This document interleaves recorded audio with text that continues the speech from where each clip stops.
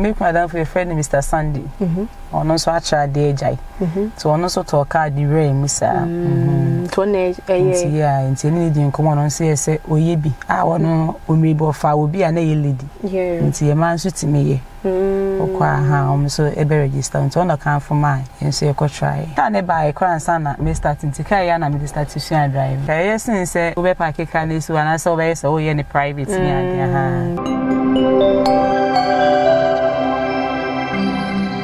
So waka nkwa there at least unya fo kakra by the time I won't pia on koroma na yankopon so adom aboa ama ofo iska ubenya ma wanya kakra e dia support fee Ghana yin nim sa ye but obi aso ne otimi ye nti se ahode ho ne se ka ne wo ho ne se bia unyi bibia de mzi se utofo kakra na we de start bibia e betimi so a support fee dan say ja ebesi fa ko a onfa ne bibia just up and down ti betimi de mo kakra so aba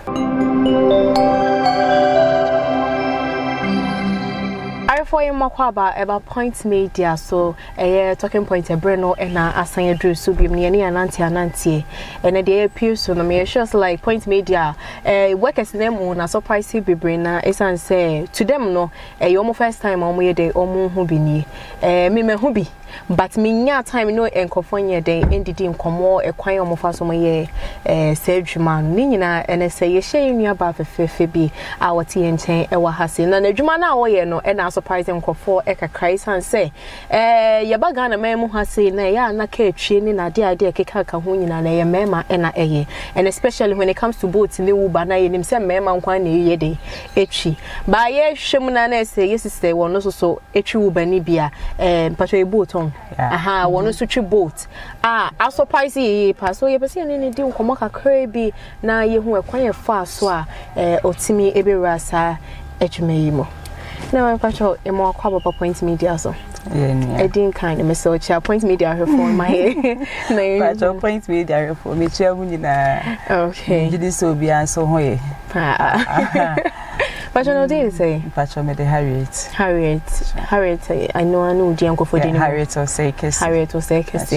okay and I to him okay me to airport runabout but queen for now free about so ankase okay there's a hona mommy ni popi nyina wa na okay they be yet na mom popi fi be person suta be person ti ho na stay okay your school time na ho na you call it later on I see movie by all right so no you call school na o kudru be say oh secondary school go school in Switzerland Catholic okay all right then hona we want to ask we okay so after school na juma be na wo shas yes we right after school na then na we after school normal teaching in Krankwa there aye bia na try ya call be juma there aye bia bet you say emboa na se pen na yeah pen emboa and I feel my worry ma wo to be juma time no what ma say hey, person me who what was it? Oh. Hey, why Ejuma? Okay, how many girls now? Okay, 1 boy, 3 girls. Wow. Okay. All right. So I say why we nya wankase we Ejuma no why no wetimi so dia wetimi nya time so ama. More friend because we be Ejuma time what they be call time what they be pon. Yeah. Na mbo parenting and yard. Oh, okay. All right. But Tia ofia nese. Eja papa nsu anyhow tu kan kakra. Yeah. Okay. So nko fa bibi mba na embo afie kakra. Sa time na so mi ofie mi nye adwuma bi nti kai ba ye try say be ma obi. Ba de ma omo options ni eyi omo de ma na ha na embo. Okay. Mi su mi ofie mi nye adwuma bi nti na so say me try say ye say na ye na ye dwen ho na ye shame Christ at least and so ye me find ye high jumana okay but unyini no so obi ekusko o we ni so ade hunu bi dey na opesa we oh you do because ja eni ma no wait me I can be bit ha unyi dru ba bia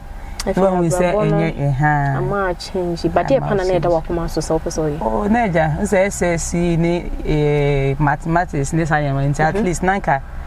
the na ke news and ke ntumi ankokwa na nke nye training college okay yeah at least eja we wait me there dem kakra but support ne ade na say ahoden ni ho nti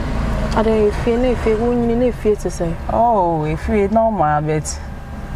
say wo ko school na ya na SS na JSS the high different from training college ne money scarce no was yeah and you for mo say okay for Emma say na mema say mema name penifent mema tu na ma tu na omo timi ko school do ni ma no mo so SS na okay yeah omo ma ntimi anko enimi SS na no mo so so je JSS grad na epenya na na me third born okay na empenya for two yeah hono but so both we na dwuma no say ya meme adwuma bi sa na nkofo hu no aha ne ye wo ma bebro mu nim driving but na adwen koso se ma me nkoye say efe ne bi pick up so eno ane say because na wonya bibia nya car ne buy a driver say ba home conditions na e boost one the idea ne buy in the first place okay make madam for your friend Mr. Sandy ono so acha de ejai so ono so to car di re musa to na yeah nti ni di nkomo no say oye bi a wono omribo fa obi a na ye lady nti e man so timiye okwa ha so e be register nti ono kan for mine yes you could try ansana ukusuya driving anana unim driving that okay can e buy car ansana me starting to car ya na me start to driving no when you din automatic yeah but when you din ja be ni dey so we all ba uchi boat ya na enkofo me for reaction is to say oh sometimes they are very happy when it comes to the men no the men man any je hu bebre yeah see they keep encouraging me and say yeah o mo fancy sanye ncho oh we be here since the nurse man I had adwuma na ede say ne o be ba be adwuma no be ma change no the better dey ke gina dey hu beji go bi oh mumra but what started adwuma from time bay because on cry into na ya na o daily you know say na we see no it's okay I just say ne dey na me nkwant me don go school na master ti o mo be pon na be sai me we say me pon kofi okay but mommy so ho nti ni di ho nkomo na se ono so abetiki over nti se mitimi ye ma bia bo be 7 na bi omo pon a omo be fi ombenya obi ama wa hwe o mama me okay na se mommy na share omo e wo ho nim tu timi ye o started band up on time be me di omo ko school be fi bia be 9 no what started no upon upon you 7 to bet na ke ni wa till 7 how is this in your ya be anything it's wa ya no mo yo mo say nkofo be floor na mo obi o ha no ha dwen obi abefa disrespect to ne san ne ma no e bien see o do she o mo ye nko na nyame na but na adwuma na say na like a mu years ka no o hwa etime bo afi kakaka yesin say we be pack ka na so na so be so ye ne private ni ade ti within a day no kaka na etime gain be say oh they be no at least eja anya odu wenya wakaka be 100 cedis at lu betimi enya okay nese no ni personally no ye wo de no ye boat for na dia omo so beti omo commission ni ade na petrol so betimi enya kaka okay so say why you for how many years some months now was just go second 2022 okay started last year to be some months oh yeah 7 to 8 months yeah okay no like I can do 1 year and na onye say bia obe mo be pick out for say bia na won we say my adwuma ye boy I think bia o husband betimi apebi na bia mo so mo employ nkofo bi kan wana sa plans ni ho no enyam by the but as time goes on safe na me but sister ne ba ma otimi save bi de bi so mbo and I think say like that is so one kaka oh okay very nice na ya na o man like when they see you say mommy chew boat near there omo you very happy about it they're very happy and a baby out so ya na so what to say stay o chew boat oh because definitely they all be surprised a little bit surprised kaka I shall send it there by they will get used to it. They'll get used to it. What about say like if our friends are no mukuko school show they will be asking you say my be na ya oh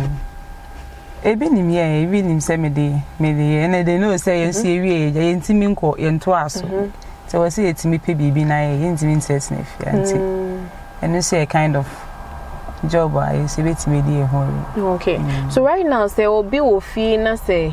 wo hu ne ho se won de Ghana adwuma bi ani ha wonya adwuma bi anya make us wo ka asifio na wo twi no de kope besia body sane ma na ida se wo ye oba na se foto be na de be ma oh kakra meka se so wo ka nko ade a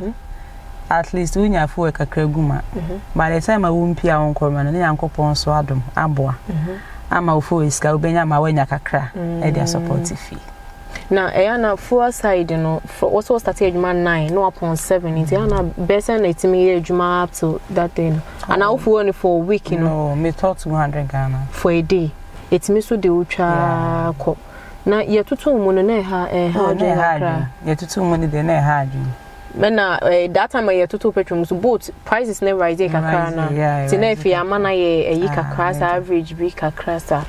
oh okay boy I do nwanwa by man be bring so bi wo but bi a share na wenye share o me share bi on me share bi I think say me share 2 aha wo ka ho amensa aha but wo mo no he o ma I think say second person me share no do ye na adwuma evening no wa ye and about for account I think say no ye student so no so ya na wa ye but enya de nkofo ni me I think say a very good thing motivating e ma so mo so betimi aye baby nti e ma na nye bi ana anytime bia do be so be consult so je ho o je ho adisia kakra so I beboa okay very fine say it to me wow tino me pesta wo kan bibi e de motivate wo ma mo show wo fie no so say so ye adwuma na ma won koye adwuma nya sa because also koye adwuma o also upon 9 upon 7 yeah 7 yeah or starting 9 and now upon 7 p.m. Tiadofo num kakra meka ne se Ghana yin enim sa ayedin but obi aso ne wetimi ye nti se ahode ho ne se ka ne wo ho ne se bia woni bibia de emzi se utofu kakra na wo de start bibia ebetimi so a support fee okay dan se ja ebesi fa ko a on fa nye bibia just up and down ti ebetimi de mo kakra so aba moment as I can nya ayi fo nko ade mema nko ade so aside from boats no say you want a man be ready mates kakra so start trotro ne taxi no so what I say no betima be beta na ni nyina obi abetimi ayi what men can do women can do better abusa for yenya ba ne no etwetwe nkomo no we motivate you be mr wuti fie ubenya bibi kakra o ke bia paki ofia wo de wo be kwakope besia de akwakodidi ne pebesia no na fa ko register for boat and say de obetimi bia no na pefu kakra guke na ye adwuma say de aboye nua be no otimi feeding ne masa wati ase kofo mu free school me no kwa ye fe kra keke ebetimi so aye wa wuti fie no na say bibia timi atoto na akwem na be ma woni ne tine hu say won so no nya kwadwofo wo ye den wonnim adwuma ye a wo so pese wo ye de obo afie no kwa ma be ma na ni jinto o ma bi o ye den o ma ne double e bo say for e brain into ha say ne den komotwetwe ni nyina ebesie ka wo sa high point media subscribe like na wa comment say ashamadofo enya bi ya kram